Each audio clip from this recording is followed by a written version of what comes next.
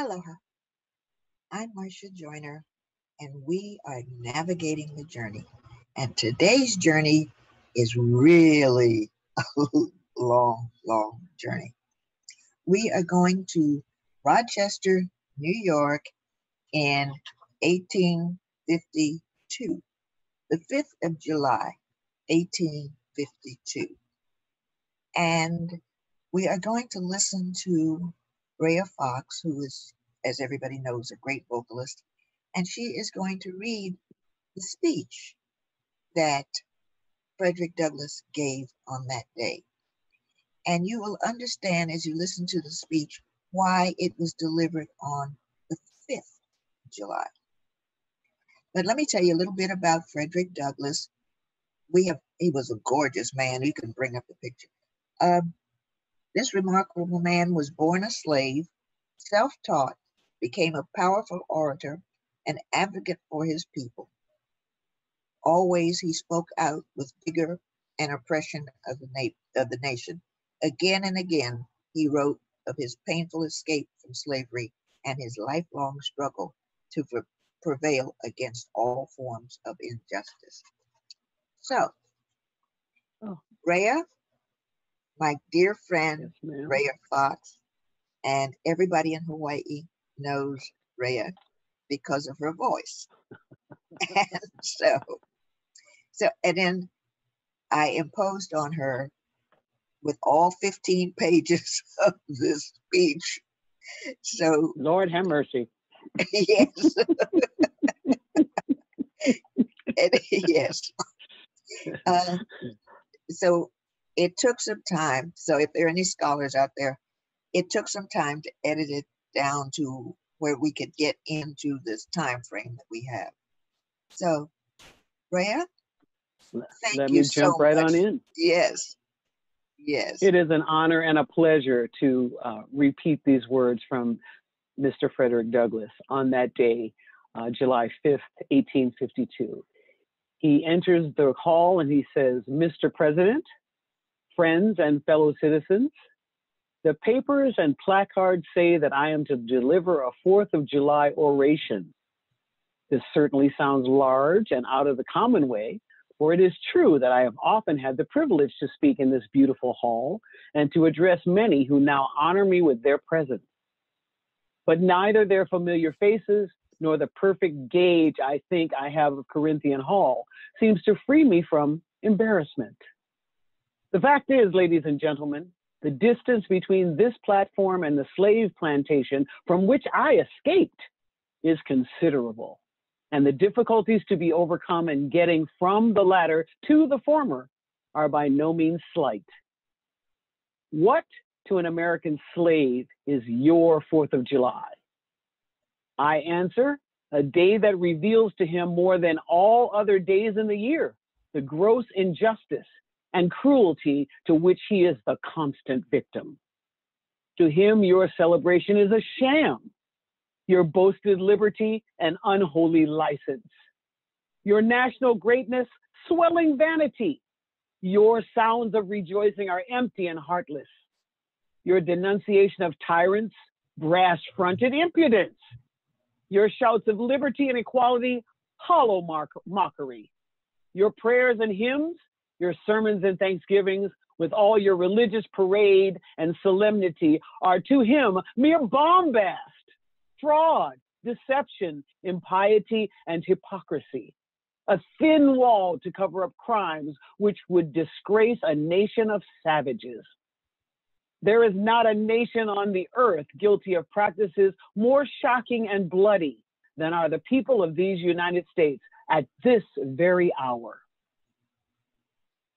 That, I am here to say today, is to me a matter of astonishment as well as of gratitude. You will not, therefore, be surprised if in what I have to say, I evince no elaborate preparation, nor grace my speech with any high-sounding exordium. With little experience and with less learning, I have been able to throw my thoughts hastily and imperfectly together, and trusting to your patient and generous indulgence, I will proceed to lay them before you. This, for the purpose of this celebration, is the 4th of July. It is the birth of your national independence and of your political freedom. This to you is what the Passover was to the emancipated people of God. It carries your minds back to the day and to the act of your great deliverance and to the signs and to the wonders associated with that act and that day. This celebration also marks the beginning of another year of your national life and reminds you that the Republic of America is now 76 years old. I am glad, fellow citizens, that your nation is so young. 76 years, though a good old age for a man, is but a mere speck in the life of a nation. 70 years and 10 is the allotted time for individual men, but nations number their years by thousands. According to this fact, you are, even now, only in the beginning of your national career, still lingering in the period of childhood. I repeat, I am glad this is so. There is hope in the thought, and hope is much needed under the dark clouds which lower above the horizon. The eye of the reformer is met with angry flashes, portending disastrous times, but his heart may well be lighter at the thought that America is young and that she is still in the impressionable stage of her existence. May he not hope that high lessons of wisdom, of justice, and of truth will yet give direction to her destiny? Were the nation older, the patriot's heart might be sadder, and the reformer's brow heavier. Its future might be shrouded in gloom, and the hope of its prophets go out in sorrow. There is consolation in the thought that America is young. Great streams are not easily turned into channels worn deep in the course of ages. They may sometimes rise in quiet and stately majesty and inundate the land, refreshing and fertilizing the earth with their mysterious properties. They may also rise in wrath and fury and bear away on their angry waves the accumulated wealth of years of toil and hardship. They, however, gradually flow back to the same old channel and flow on as serenely as ever. But while the river may not be turned aside, it may dry up and leave nothing behind but the withered branch and the unsightly rock to howl in the abyss. The abyss-swept land, the sad tale of departed glory. As with rivers, so with nations. Fellow citizens, I shall not presume to dwell at length on the associations that cluster about this day. The simple story of it is that 76 years ago, the people of this country were British subjects. The style and title of your sovereign people, in which you now glory, was not then born. You were under the British crown. Your fathers esteemed the English government as the home government, and England as the fatherland. This home government, you know, although a considerable distance from your home, did, in the exercise of its parental prerogatives, impose upon its colonial children such restraints, burdens, and limitations as in the mature judgment it deemed wise, right, and proper. But your fathers, who had not adopted the fashionable idea of this day, of the infallibility of government and the absolute character of its acts, presumed to differ from the home government in respect to the wisdom and justice of some of those burdens and restraints. They went so far in their excitement as to pronounce the measures of government unjust, unreasonable, and oppressive, and altogether such as ought not be quietly submitted to. I scarcely need say, fellow citizens, that my opinion of these messages fully accords with those of your fathers. Such a declaration of agreement on my part would not be worth much to anybody. It would certainly prove nothing as to what part I might have taken had I lived during the great controversy of 1776. To say now that America was right and England wrong is exceedingly easy. Everybody can say it. The dastard, not less than the noble brave, can flippantly descant on the tyranny of England towards the American colonies. It is fashionable to do so, but there was a time when to pronounce against England and in favor of the cause of the colonies tried men's souls. And they who did so were accounted in their day plotters of mischief, agitators and rebels, dangerous men, to side with the right against the wrong, with the weak against the strong, and with the oppressed against the oppressor. Here lies the merit, and the one which of all others seems unfashionable in our day. The cause of liberty may be stabbed by the men who glory in the deeds of your fathers, but to proceed, feeling themselves harshly and unjustly treated by the home government, your fathers, like men of honesty and men of spirit, earnestly sought redress. They petitioned, they remonstrated, they did so in a decorous, respectful, and loyal manner. Their conduct was wholly unexceptionable. This, however, did not answer the purpose. They saw themselves treated with sovereign indifference, coldness, and scorn. Yet they persevered. They were not the men to look back. As the sheet anchor takes a firmer hold when the ship is tossed by the storm, so did the cause of your fathers grow stronger as it breasted the chilling blasts of kingly displeasure. The greatest and best of British statesmen admitted its justice, and the loftiest eloquence of the British sentiment came to its support.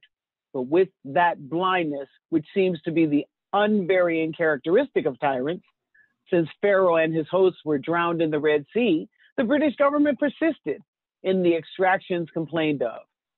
The madness of this course, we believe, is admitted now, even by England, but we fear the lesson is wholly lost on our present ruler. Oppression makes a wise man mad.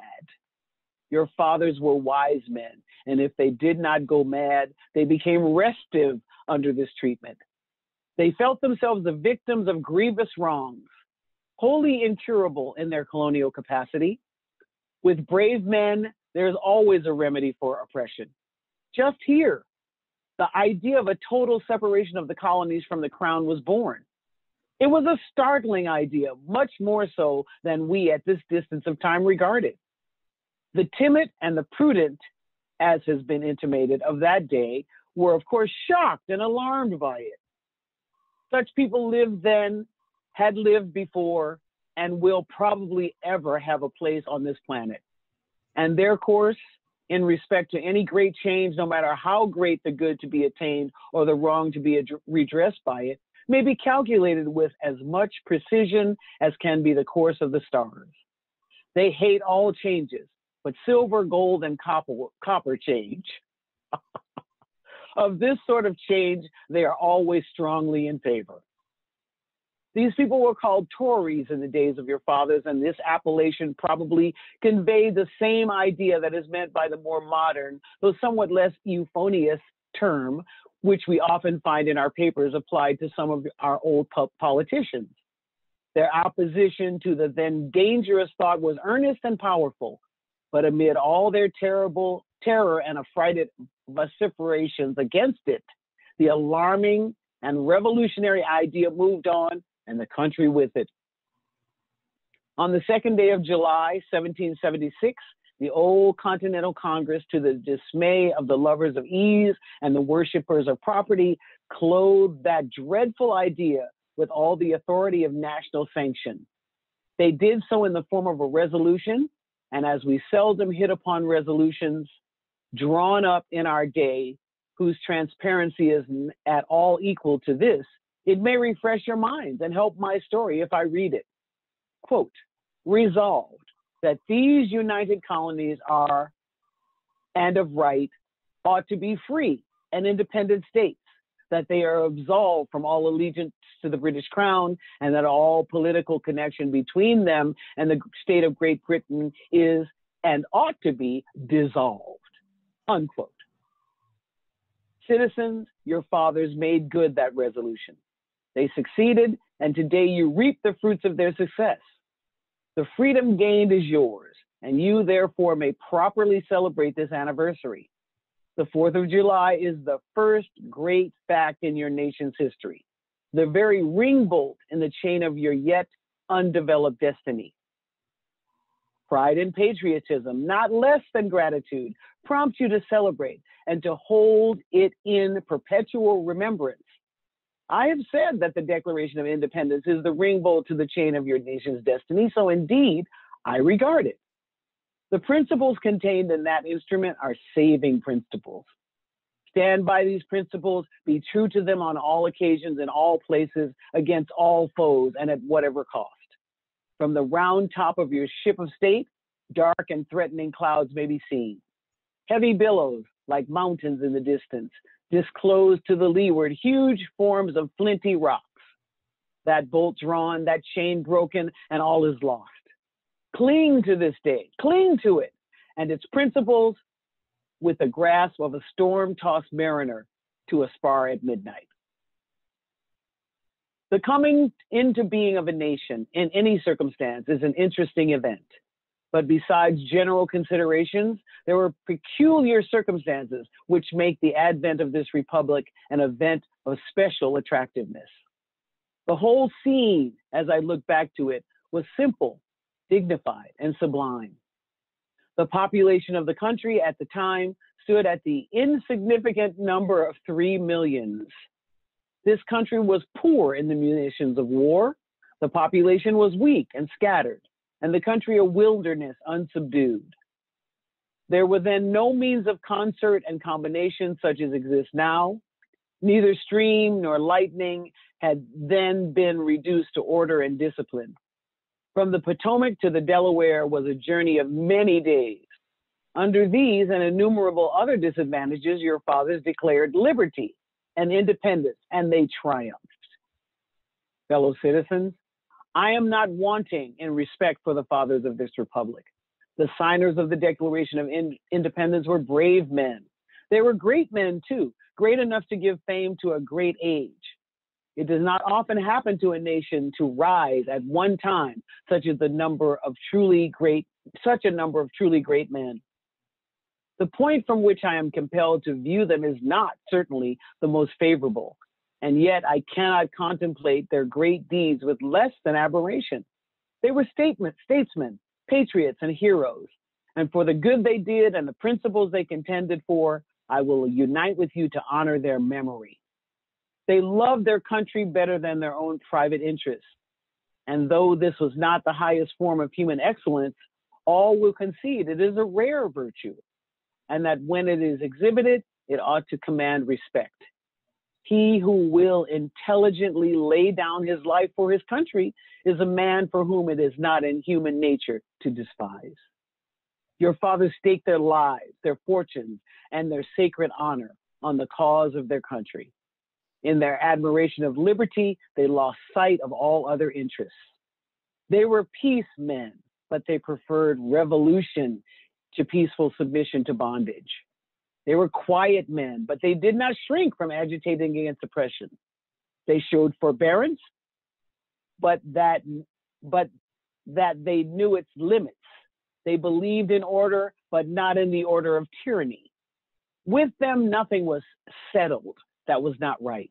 For them, justice, liberty, and humanity were final, not slavery and oppression.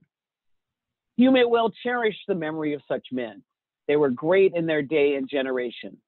Their solid manhood stands out the more as we contrast it with these degenerate times. How circumspect, exact, and proportionate were all their movements. How unlike the politicians of an hour. Their statesmanship looked beyond the passing moment and stretched away in strength into the distant future. They seized upon eternal principles and set a glorious example in their defense. Mark them.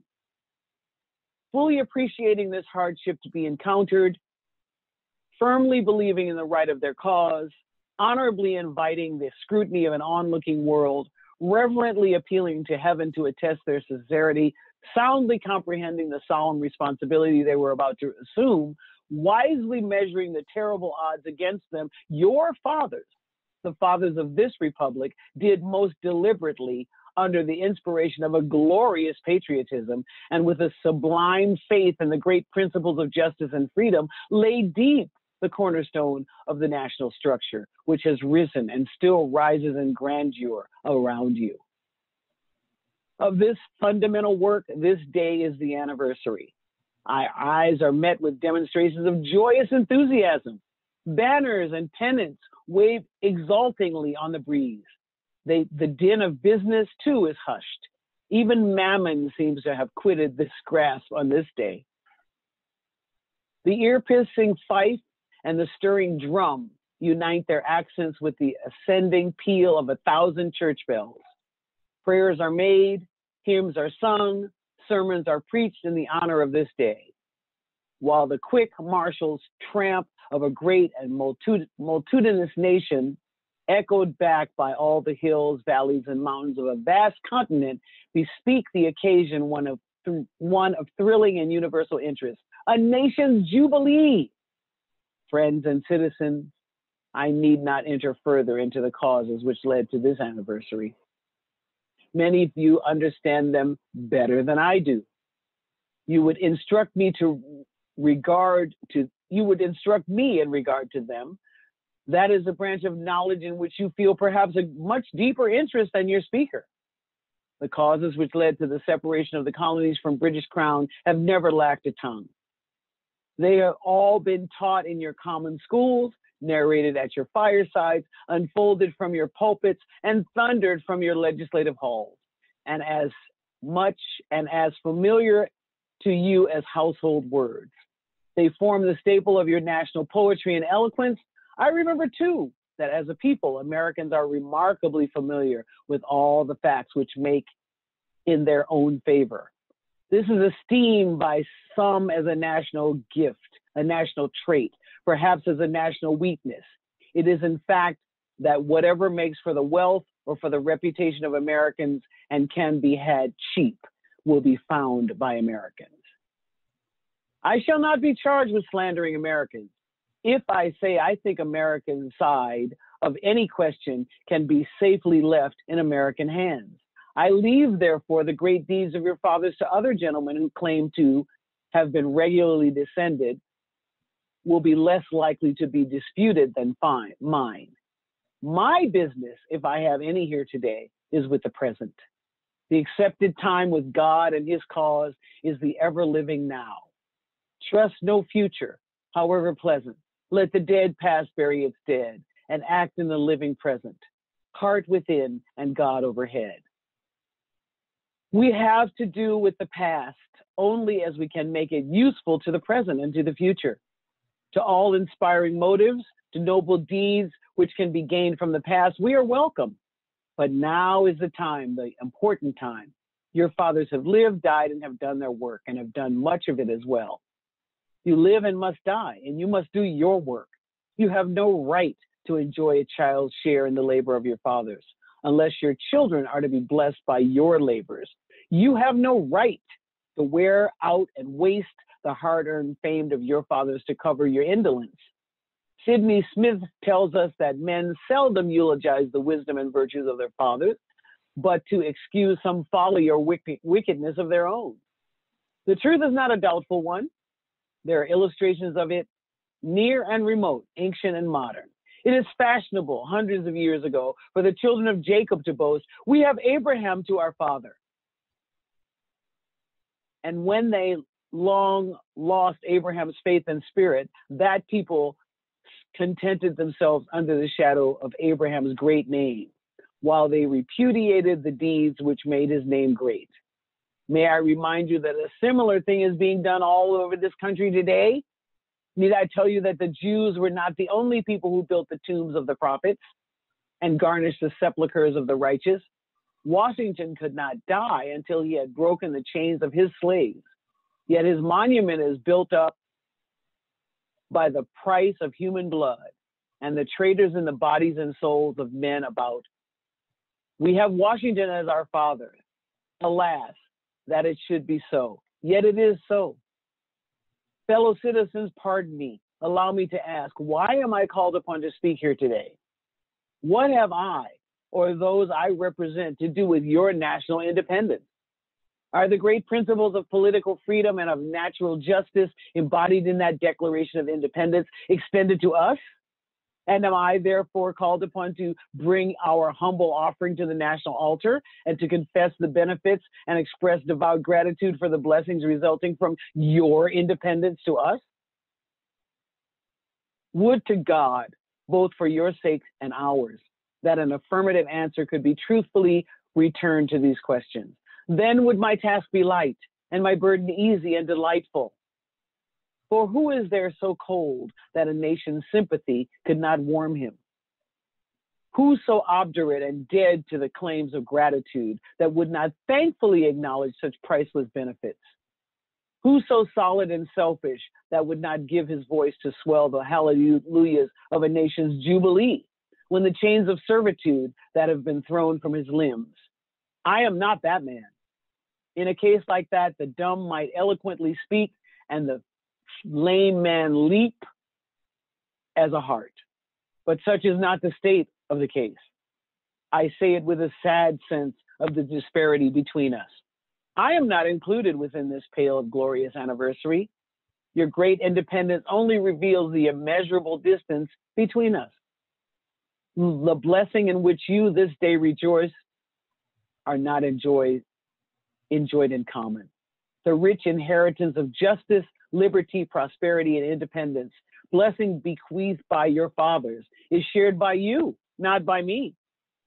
The sunlight that brought life and healing to you has brought stripes and death to me. This 4th of July is yours, not mine. You may rejoice. I must mourn.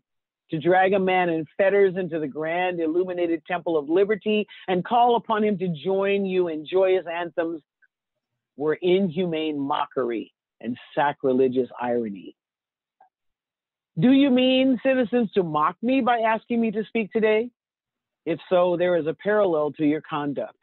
And let me warn you that it is dangerous to copy the example of a nation whose crimes, lowering up to heaven, were thrown down by the breath of the Almighty. Burying that nation is irrevocable ruin. I can say today, take up the plaintive lament of appealed and woe-smitten people.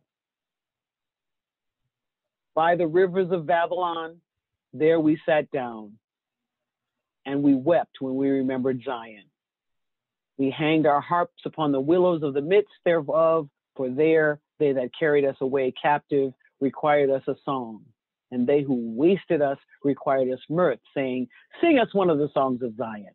How can we sing the Lord's song in a strange land? I ask you, how can we sing the Lord's song in a strange land? Fellow citizens, above your national tumultuous joy, I hear the mournful wail of millions, whose chains, heavy and grievous yesterday, are today rendered more intolerable by the jubilee shouts that reach them. If I do forget, if I do not faithfully remember these bleeding children of sorrow this day, may my right hand forget her cunning, and may my tongue cleave to the roof of my mouth. To forget them, to pass lightly over their wrongs, and to chime in with the popular theme would be treason most scandalous and shocking, and would make me a reproach before God and the world. My subject then, fellow citizens, is American slavery, and I shall see this day and its popular characteristics from the slave's point of view, standing there identified with the American bondsman, making his wrongs mine. I do not hesitate to declare with all my soul that the character and conduct of this nation never looked blacker to me than on this 4th of July. Whether we turn to the declarations of the past or the professions of the present, the conduct of the nation seems equally hideous and revolting. America is false to the past, false to the present, and solemnly binds herself to be false to the future. Standing with God and the crushed and bleeding slave on this occasion, I will, in the name of humanity, which is outraged, in the name of liberty, which is fettered, in the name of the Constitution and the Bible, which are disregarded and trampled upon, dare to call in question and to denounce all the emphasis I can command. Everything that serves to perpetuate slavery, the great sin and shame of America, I will not equivocate. I will not excuse. I will use the severest language I can command, and yet not one word shall escape me that any man whose judgment is not blinded by prejudice or who is not at heart a slaveholder shall not confess to be right and just.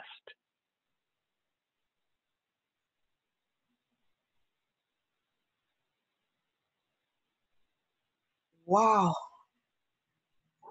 that's fabulous. Thank you so much, my dear. It is, It's my wow. pleasure. It's 100 pages more, and it's all riveting. But I know It we have a is. time It consideration. is. It is. It is. Mm, Just let me say this. I'm going to read from one of his many writings. It is something to give the Negro religion. It is more to give him justice. It is sometimes to give him the Bible. It is always time to give him the ballot. And since mm. we have an election coming up real soon, I want people to remember all that Frederick Douglass said, all he went through, all we've all gone through. The one way now, today, the thing we can do today is vote. So, um, again, thank you, Rea. That was beautiful. My Um, pleasure. I, I just feel so full, so full, and to listen to all of that, and to think he was a slave, and brilliant, just brilliant. Um, so again, we are fighting So for unity, beautiful. unity of idea, unity of sentiment, unity of object, unity of instruments, in which we shall be no north, no south, no east, no west, no black, no white, but a Amen. solidarity of nation, making every slave free and every man a voter. So again, thank you. Oh, Thank you all for spending this time with us and with Frederick Douglass. Eric, you want to